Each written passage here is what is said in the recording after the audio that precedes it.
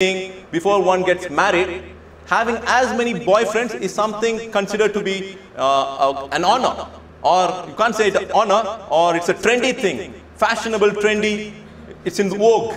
You know, people want to say like, yes, I had about 10 boyfriends in my college times, or somebody says, I had about 15 girlfriends in my college days. You know, something trendy. They say like, yes, I was a very happening person in my college days.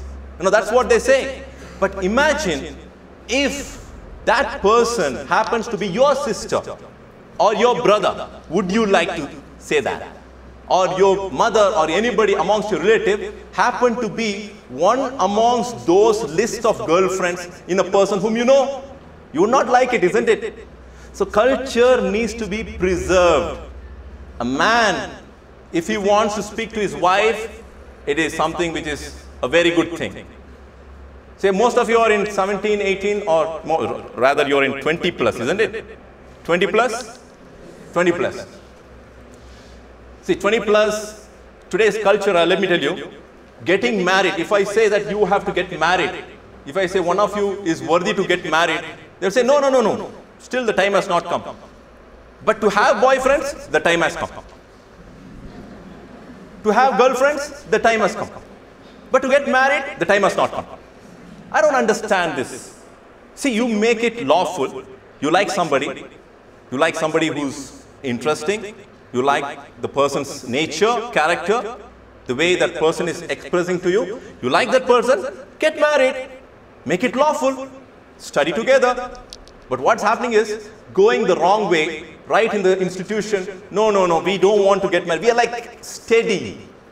It's going on a steady. We're still having an affair. How long would that last? I don't know. We are just trying to work it out. Probably a year. Then we'll see. Then after that, 2 years, 3 years pass. No, I have to migrate to another land. It's not going to work. And what happens? Everything gone back into the brain. So what is it going to help? How is it going to benefit? You're not able to contain yourself well. You're not able to manage yourself well. You're not able to manage your own psychology. Your own self. How do you manage an institution? How do you become a good entrepreneur or entrepreneur? How can you do that if you cannot manage your own self? Whenever I see on the streets, sometimes I see somebody having affairs. You know, I'm living in the city. I'm not living in a very, it's not a holy land. I would not say this is a holy land that I'm living in. I'm living in a land where I see everything. I see wine stall, I see affairs, I see a lot of things. And one time I see somebody, a couple, they're laughing out of glory. They're like, wow, wow, all of these things, yes. Then say, this is stage 2. Oh, sorry, this is stage 3. Sometimes I'm walking, I see a couple where the lady is walking in the front and the guy is coming at the back. I say, this is stage 1. I go further, both of them, they start giggling and they walk stage 3.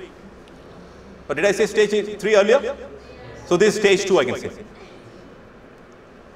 Stage 4, the lady would start crying. She'll start crying. And that's the end. That's the end.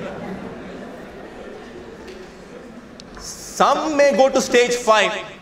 Very rarely it may go to stage 5. Okay, let's get married. Otherwise, most of the cases at stage 4. Stage 4, khalas. Like how you have this in the management, they teach you the birth of an institution, the growth of the institution, saturation point, and the death of the institution. You have this in the management. There's a growth, then there is a saturation point, and there is also death. So there are so many affairs that end up in death. The affair ends. And some go to the extent of suicide and all that. Why? Because they are not able to manage themselves. Yes, you are bound to have infatuation. But you need to know how to control. You can't go and have affair with everybody on the street. You need to have your own set limits. And if you don't learn this in schools and colleges, what would you be on the time when you are given some platform?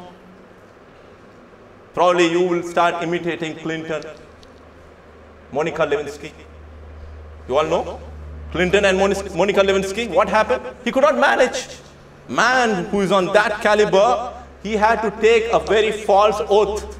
He had to take a false oath saying that he had nothing to do, but then later on he backtracked. So many such cases, even in our country.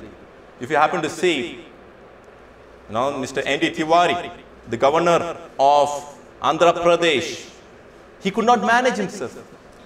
He was caught red-handed with 3 women. Why is this happening? Moral degradation. So my dear brothers, let me tell you, make it lawful. Youngsters you are very important. Your family, your parents should feel proud about you, the way you are. Yes, my son, he's a gentleman. Yes, if he wants to satisfy or gratify himself, he would get it done lawfully. You can get married. Who's stopping you from getting married?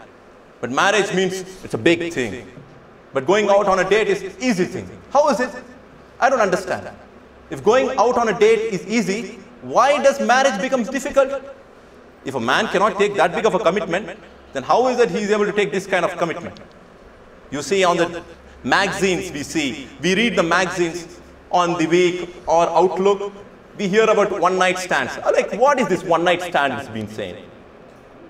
It's happening in the institutions. It is happening in the shopping centers. It is happening in the software development companies. What is this one-night stand? It's fine. As long as we are not harming anybody, it's fine. No, this is not fine, my dear brother.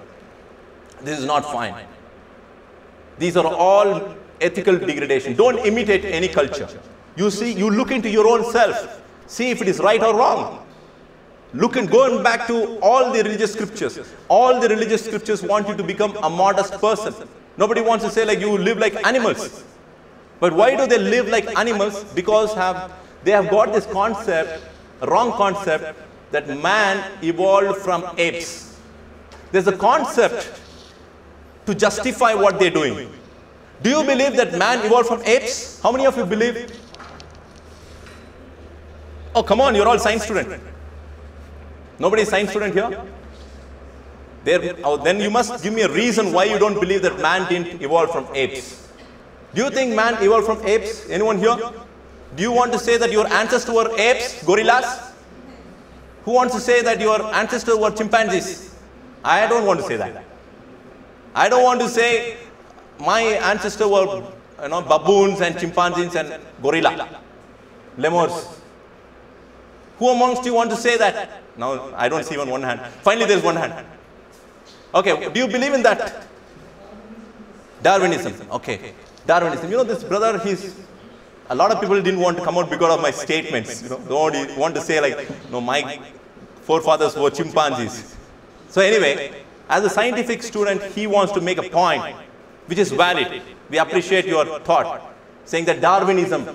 See, 1859, Darwin sent the beagle to the Galapagos Islands, and he wanted to research and find as to how man evolved. And he actually closely looked into the finches and saw the development of the beaks, and he came to the conclusion that the theory of natural selection, which was propounded by Lamarck, the origin of species was once again developed by Darwin.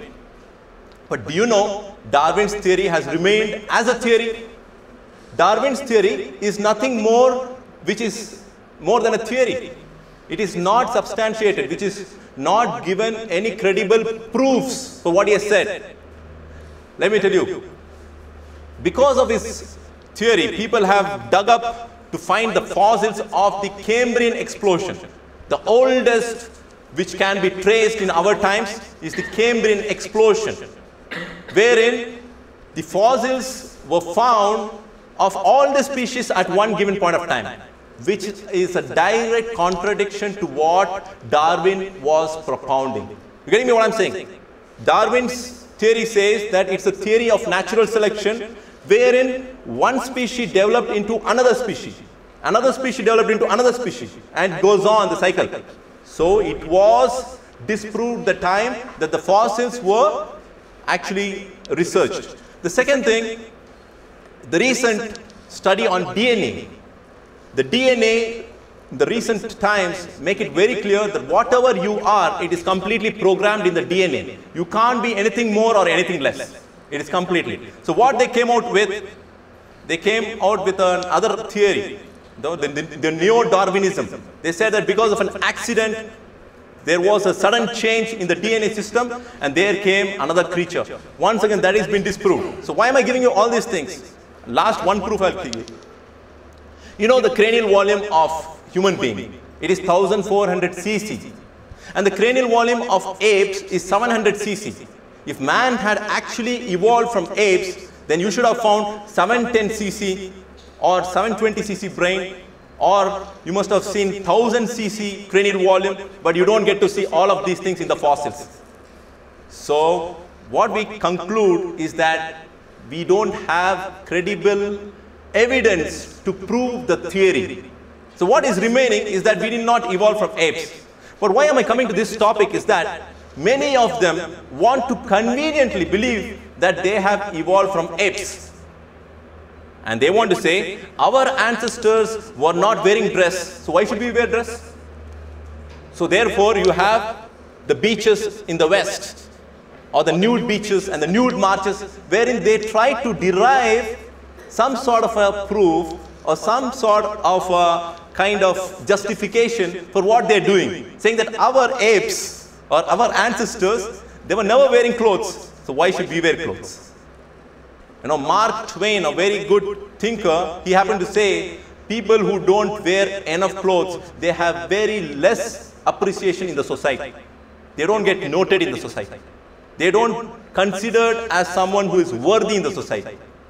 So the culture which is already advancing in the West, I'm talking about the Oxford institution, the Oxford, the Oxford University, you find in case that they are working on some charitable activity, or if they are having some protest, you find the students being completely naked and walking on the street. And they have taken the pictures. And now I say, what do you learn in the Oxford University? Now I really don't understand. Are you being cultured? Are you being trained and then made to live like animals? Then I say that still education has not reached you. I don't see. And basing your culture based on a theory which is not substantiated with any proof. So now you need to think to yourself, what is the culture that I am imbibing? What is that I am swallowing? Why am I swallowing this culture? And what is the right culture for me? Everyone has to think. So these things happen. That's the reason the mobile phones are kept away from you. The mobile phones are kept so that you don't get into extracurricular activities.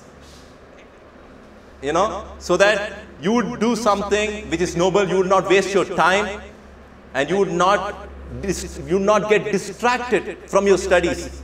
You should not get distracted. You should have a focus. That what am I going to be in the next 10 years? What am I going to be in the next 2 years? Whatever. You should focus.